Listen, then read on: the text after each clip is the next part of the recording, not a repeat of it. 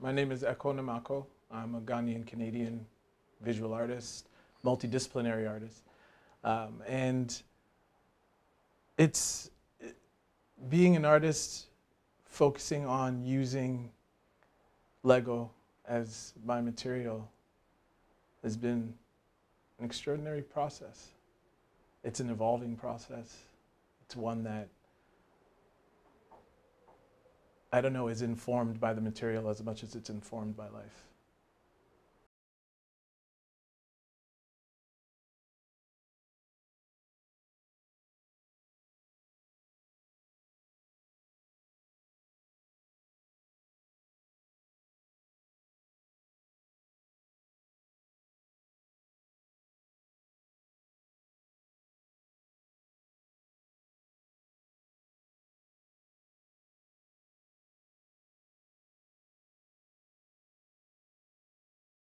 My creative process is exploratory, and that means, part of that is exploring life and my own experience living in this world, and my experiences with whether it be joy and trauma or all the things that make us who we are. So all these things kind of filter into what makes me want to create. So exploration also occurs when I actually have my hands in the material, right? So even though my studio is really organized and I typically know where all my parts are, there is this kind of connection to my younger self when I wasn't so organized and I would play with this material. You spend a lot of time looking for parts and, swishing through the parts to look for stuff. And sometimes even when I know where a part is in another studio, I'll still spend time swishing through a cluster of parts that I have just to kind of hear the sway of the parts. There's this weird, I wouldn't even say it's weird, it's a beautiful connection that I have. This material that's been with me my entire life but didn't really start, I don't know, pushing me, challenging me until I decided to use it to communicate my art.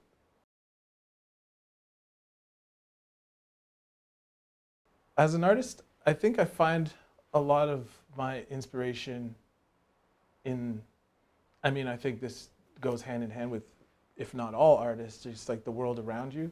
And more specifically for me,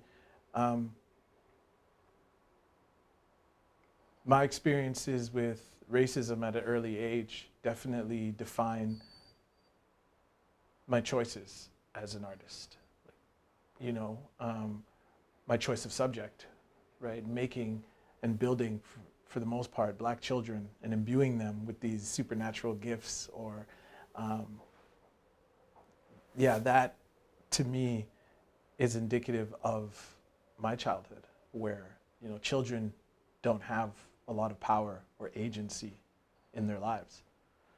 So I think the act of play is where they find that agency in the worlds that they can create.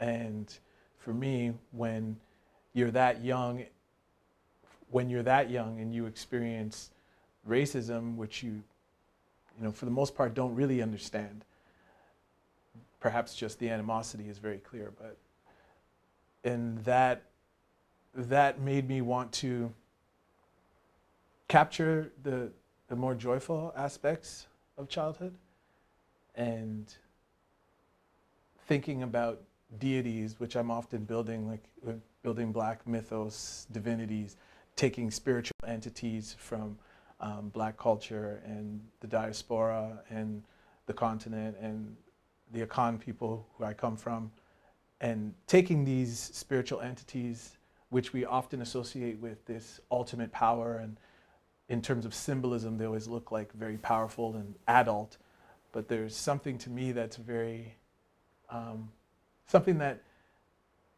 is synonymous with like children and gods and goddesses. There's caprice there, There's power, of course, and there's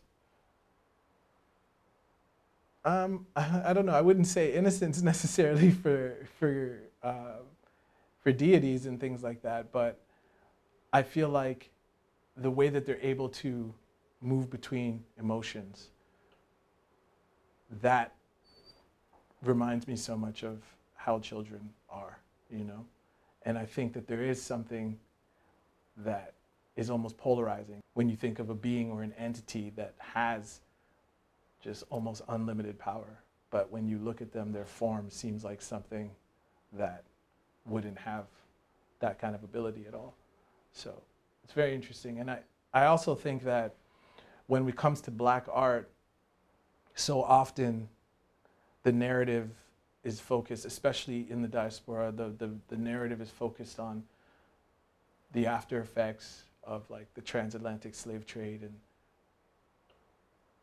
I don't know, sometimes that can turn into a trope, you know? Black History Month, like when I first started exhibiting this work, my thoughts immediately went to, you know, post-slavery, like what happened after that, what was the state, Jim Crow era, and there's so much pain there.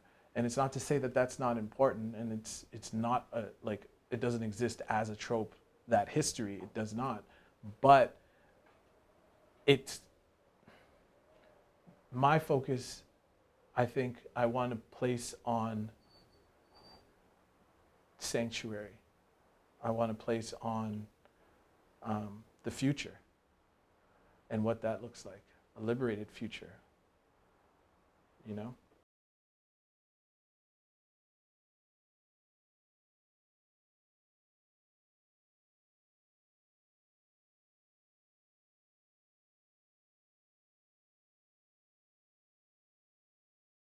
My artwork in this exhibition and my larger collection, it toggles with the notion of power.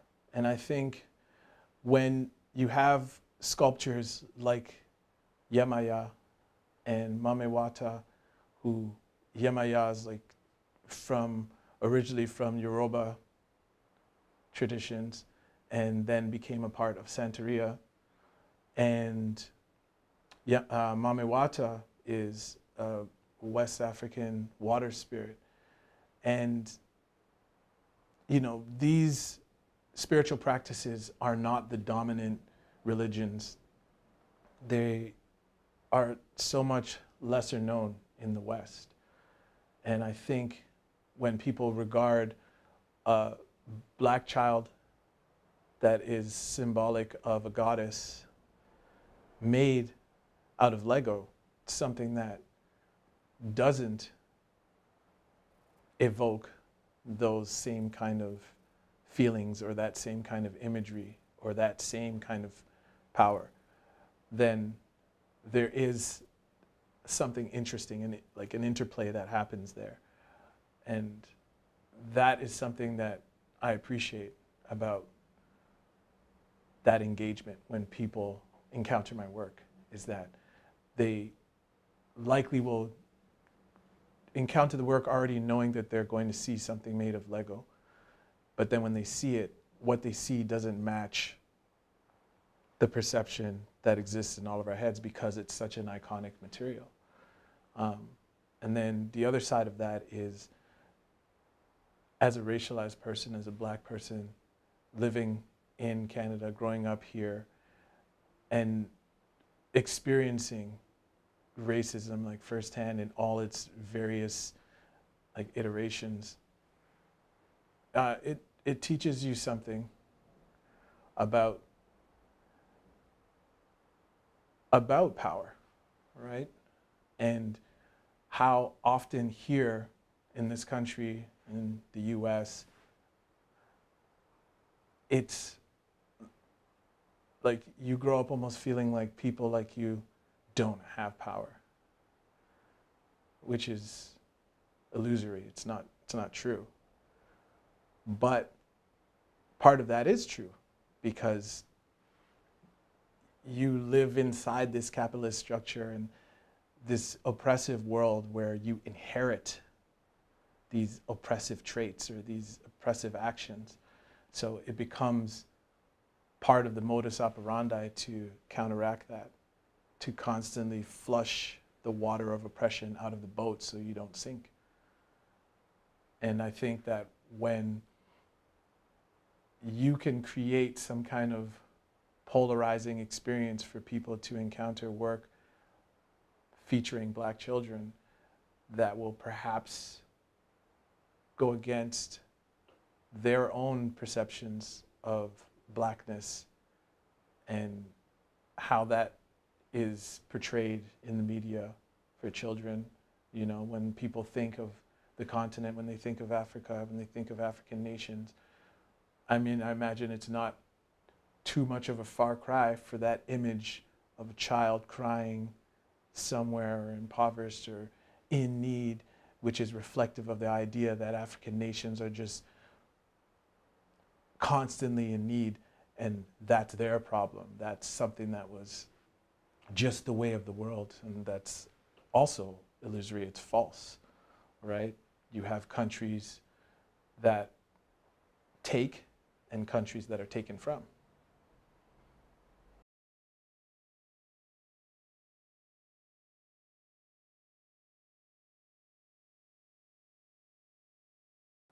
The artwork in this exhibition, the two artworks that I made, Yemaya and Mamiwata, were constructed in much of the same way that these artworks behind me, Anansi and Asase Fua, also known as Flower Girl, were created.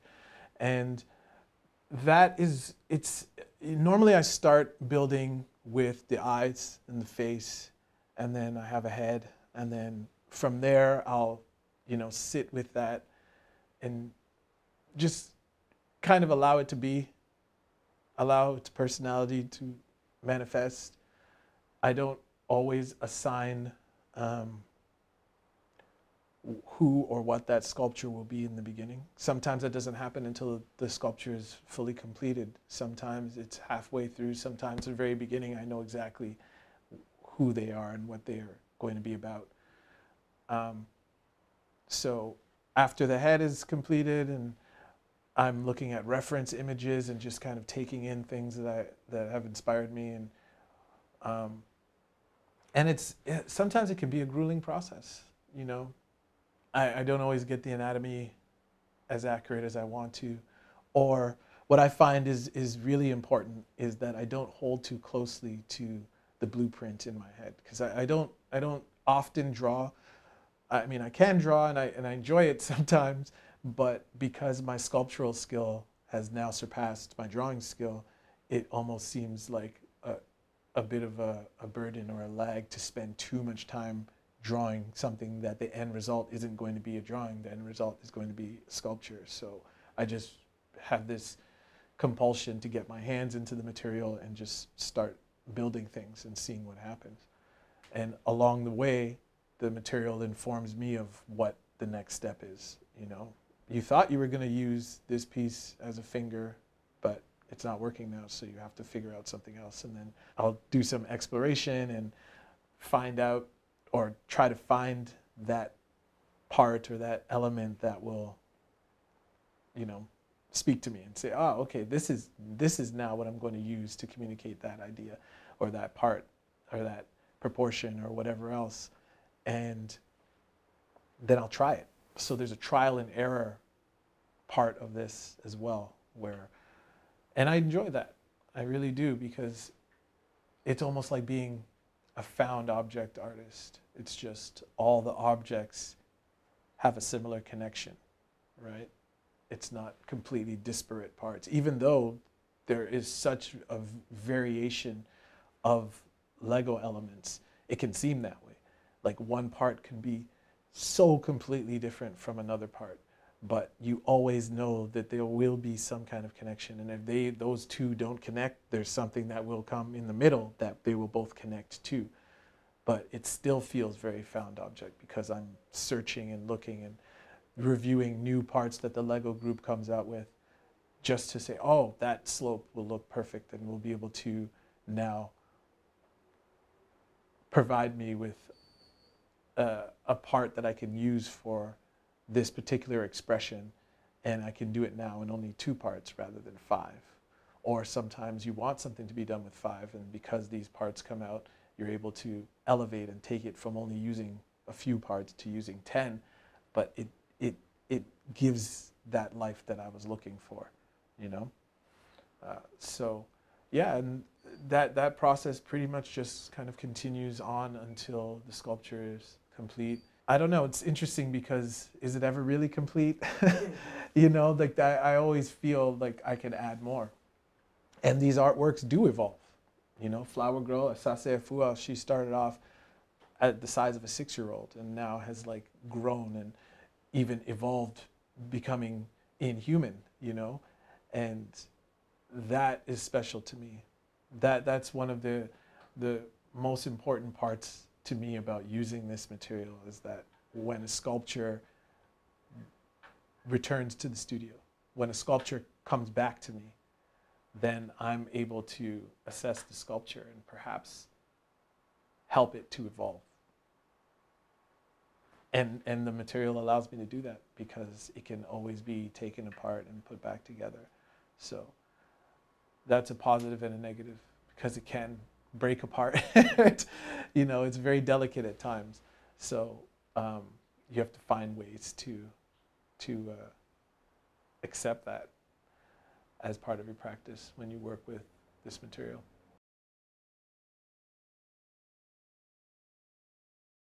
There's so many different interpretations and definitions of what Afrofuturism is to people and what it means to them.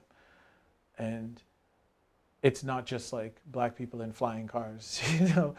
I think that's a part of it, or it can be a very cool part of it. But what it does is it prompts me to, and I'm sure with others as well, just to have the freedom to be more imaginative with our struggles against oppression, you know, our own family histories and traumas, intergenerational pain. How do you mitigate that? And Afrofuturism gives you just tools to kind of, or maybe a map is a better way to say it, or like a guide or something that can just help you get there and help you imagine and help you break the Eurocentric thinking that has been taught to us in school and everywhere we look. You know, I have a series called Building Black Civilizations, and the focus of that series was West Africa in the Middle Ages. And when I first started like grappling with the ideas, when I thought and heard the word medieval, I immediately, my brain started going to a Eurocentric vision of what medieval means, you know? I was at the museum the other day, and we went into the section that was focused on, I guess, like armor and weapons and things like that from the Middle Ages in the United Kingdom. And when we went there, I heard someone say, the medieval stuff. And I was like, right. However, this is not the medieval stuff. This is a collection of medieval things from this place. But you see how it just kind of becomes so all-encompassing. Medieval means King Arthur. Medieval means Robin Hood. Medieval means this particular thing happening in this particular part of Europe. Whereas the focus of Building Black Civilizations was that. It was my own kind of rejection of all of that, and say, well, in West Africa, these 3 kingdoms emerged successively that were super instrumental to the world economy and the proliferation of like minerals and artifacts, and so important, but so overlooked. So I wanted to kind of decolonize my thinking. And that's like a constant process, you know? You have to really like pull together all your willpower to fight against what you've been indoctrinated to think about the world and about your place in it. So yeah, Afrofuturism definitely allows us to have this liberatory tool and community. And I mean, you can't really thrive in that world without harnessing your imaginative power. You know, you really have to pull it together and think, okay, it's like, it's not about thinking outside the box, it's thinking outside the galaxy. You know? It's really, really pushing yourself to think about what the world could be and how you want the world to be, you know?